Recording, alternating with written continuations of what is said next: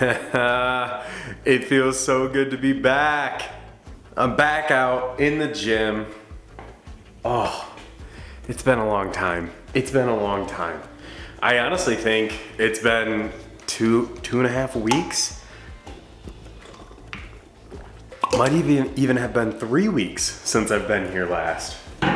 Ooh, that's a long time. It's a long time away from being out here. Place that I really like to be, and I haven't been out here. So I'm very excited to be back. Today's workout is another vault workout, and it is Triton. So I'm still gonna take this one a little bit easy, but the plan is to push the shift workout a little bit further. So I'm still gonna do shift, I'm still gonna scale that part of it back, but I'm gonna try and move faster than I did last time, because I did Atlas as a shift workout and I really only went like 50%. Now I'm gonna try and do a shift workout and push it a little bit more. Maybe try more for that 90 to 100% in a shift version rather than just going the full program. And fingers crossed, by Monday, I'll be able to do the next vault workout as a full program.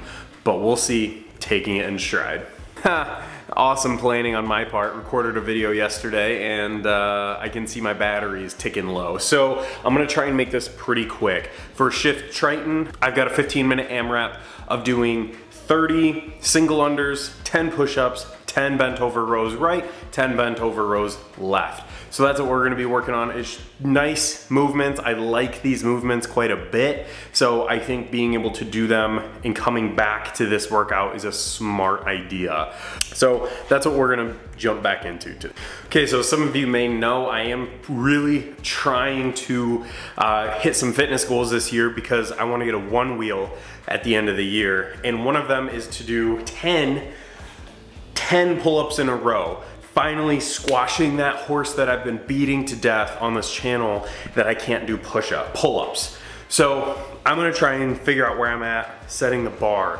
I haven't done pull-ups in a couple weeks, just like everything else. I think I'll be able to get 2, but I'm pushing for 3. Let's see.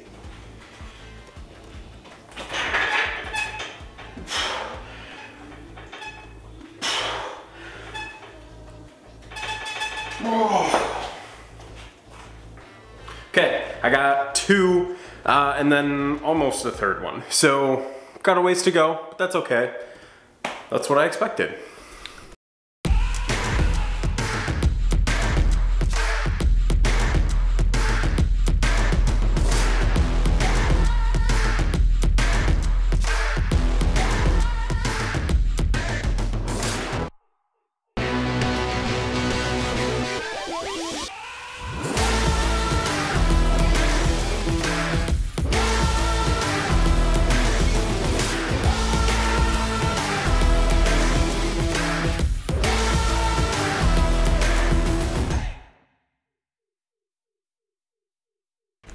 Triton is done, and I feel good. I'm sweating a little bit.